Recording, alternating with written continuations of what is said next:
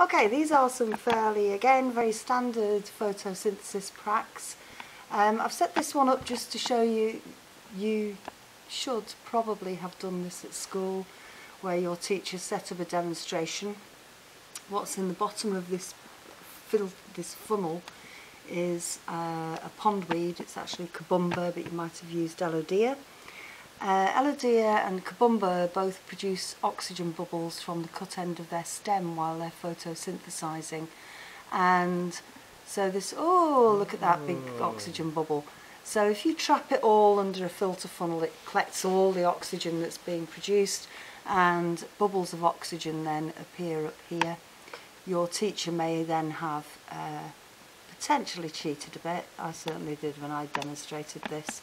And left it for 24 hours, but put a bit of oxygen in so that it did the old relighter glowing splint trick. Now obviously this Cabomba is not producing masses and masses of oxygen, and so you do have to leave this one for a good long while. But you could put, some marks on to show how much oxygen it's produced. It would just take you ages and ages and ages. So we're going to put that one aside, because obviously it would be much better if you could collect that gas in a measurable volume. Now this one, my syringe was full up. Oh, that was a bit northern, wasn't it? Full up. When I set this up about 10 minutes ago, and already it's produced 0.1 of a milliliter. 0.1 of a centimetre cubed of oxygen, and you can see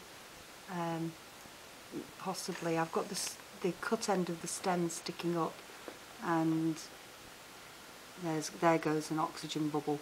So that would enable you to get a set of results in a reasonably short time, although obviously the volumes you're collecting are very, very small. That I'm just kind of using an upside down 1 ml syringe.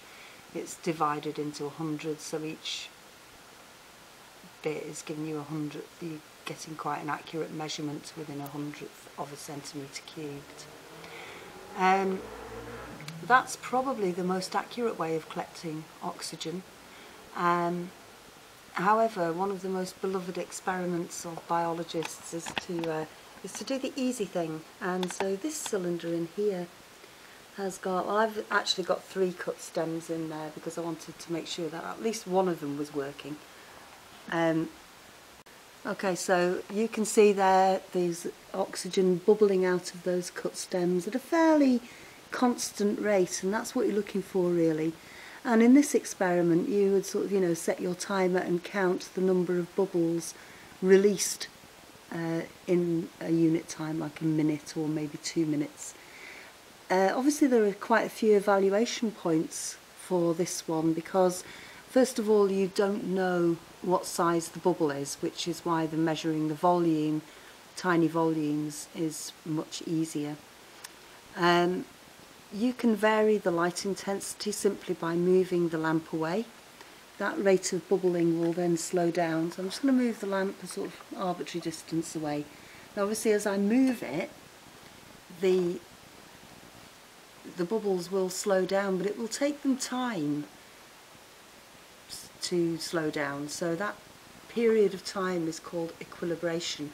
So you would leave them until your rate of bubbling has slowed down until a steady rate. So now it's going much slower.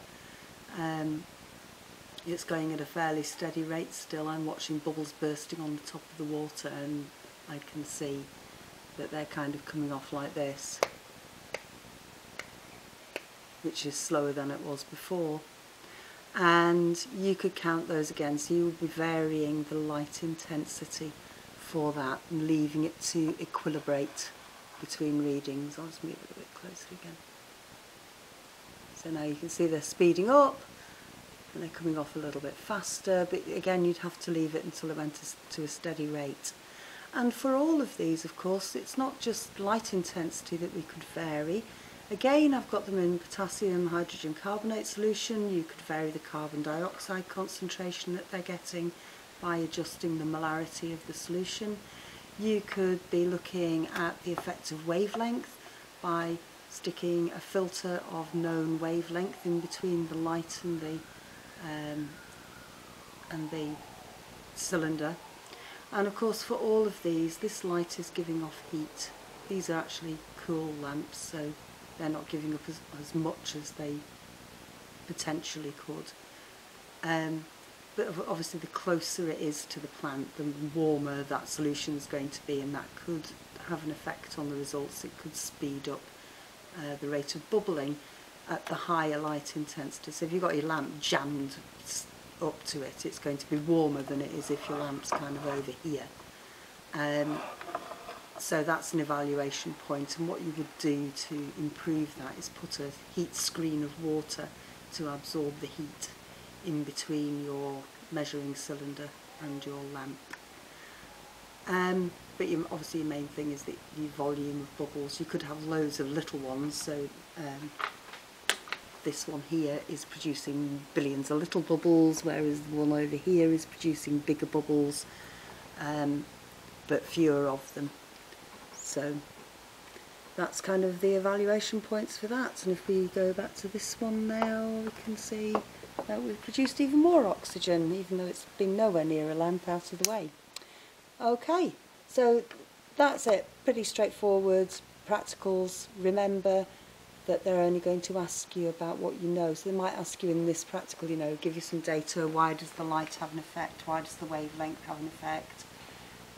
What would you expect if? What's an evaluation point? They're asking you practical things, and then they could be asking you, well, where is that oxygen coming from, where you're describing the light dependent reactions. Oh, they're going like crazy. That's so good. I love this experiment. It works. Hooray!